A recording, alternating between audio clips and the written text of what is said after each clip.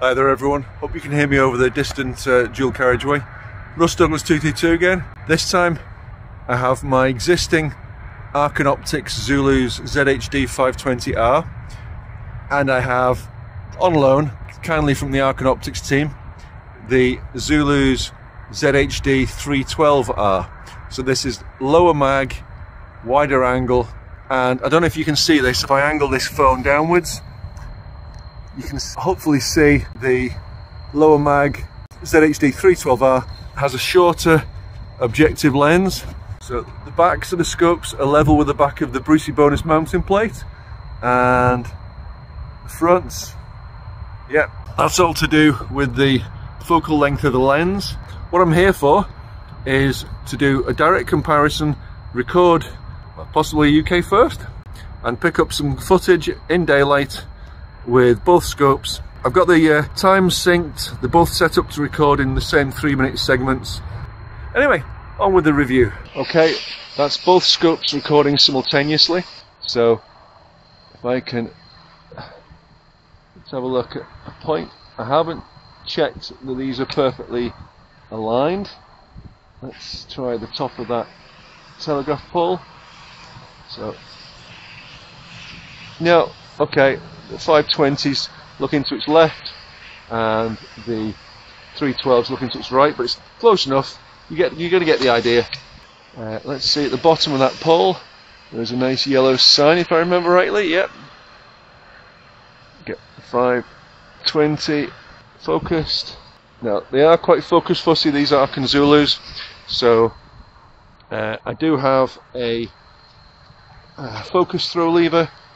Kindly, I'm reviewing for John, that's JCHU 1988 off the Airgun forum. Straight away you should be able to see there's a big difference in the field of view.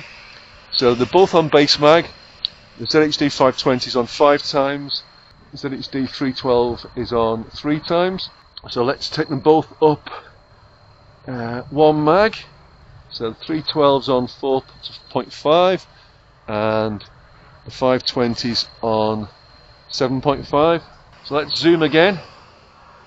Sorry, I didn't have the really heavyweight tripod with me, so this one's a bit wobbly. So the 312's now on 6 mag, the 520's now on 10 mag. Okay, going up again, zoom. 312 is on 7.5 and the 520's on 12.5. Up again. 312's on 9. 520's on 15. Sorry, they're not perfectly aligned here. Up again. So the 312 is on 10.5 mag and the 520's on 17.5 mag. Right, so that's the 312 on 12 mag and the 520 on 20 mag. I have to say, the grass with the naked eye is a little bit lighter green than it is through the scope. Let's take a still shot with my mobile and I'll put that on the screen. The main reason for this test is comparing mags and comparing field of view. That's them both down to base mag, and these are, well, for me certainly, these are sort of airgun scopes. And let's have a look at an object a bit closer. So from memory that post is about 35 metres away. Well, I've been here for months. Yeah, 31 metres, I wasn't far off with my guess. Hopefully you can see the difference at 32 metres between the two scopes. See how much of my car I can see through one. A little bit of anti-clockwise focus. And through the other one, you can literally see more than twice as much of the car through one scope as you can through the other. Let's try something we can count. This is a piece of farm machinery. Basically it's for grabbing the bales. Tiny amount of focus correction. With the 520 I can see 3, 4, 5, 6, 7, 8 of those slats. With 312 I can see the whole thing. And this is at, press the rangefinder on the 520, 17 metres. I'd say if you never shoot beyond sub 12 ranges, the ZHD312R is probably the better scope, although it can definitely be used at longer ranges. There's no rabbits around at the moment, but we've got a few seagulls over there, clockwise. Get the focus up. Clockwise, likewise on the 312. Those birds are pretty clear through both scopes. So that's at 200 meters, just over 200 meters. And obviously the 312 can go up significantly in mag. Let's just have a look. Full mag. I mean, if that was a big fat crow, and you had 1.7 HMR at 200 meters, it's pushing the range a little bit, but you know what I'm saying. Even the 312 could work to that range at a push, whereas the 520, let's get that lined up, let's get it focused. Okay, so that's a seagull wandering around at 200 odd meters, walking away from us, clear as day in the 520.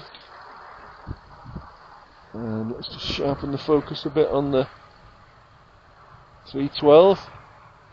Yeah, pretty clear. For my own peace of mind, what range is that rock at? 40 meters. Oh, that's a nice test, that.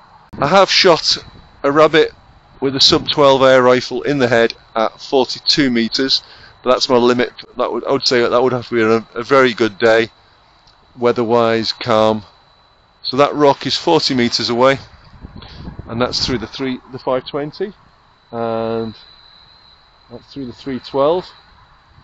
Base mag. That is very nice and clear. Awesome. There are the turbines, 15 kilometers away, 9 miles. And then, whoops, better not fall over. There's the telegraph pole, 135 meters. Getting focus, and then coming closer, anti-clockwise focus, and let's just range this. 10 yards. Oh, it's on yards. 9, 7, 5. Comes down to. It ranges down to 5 yards, and it certainly focuses an awful lot closer than that. So there you go. 5 yards with the LRF, which is about 4.5 meters. Pretty impressive. Thanks very much for watching. There's more coming very, very soon, and also more coming with the new Arken Optics multispectral TNC225R, and they really are responding to feedback day by day, and they're adding extra features. This thing is not quite ready for production yet, because they're adding more extras and more improvements day by day. Brilliant.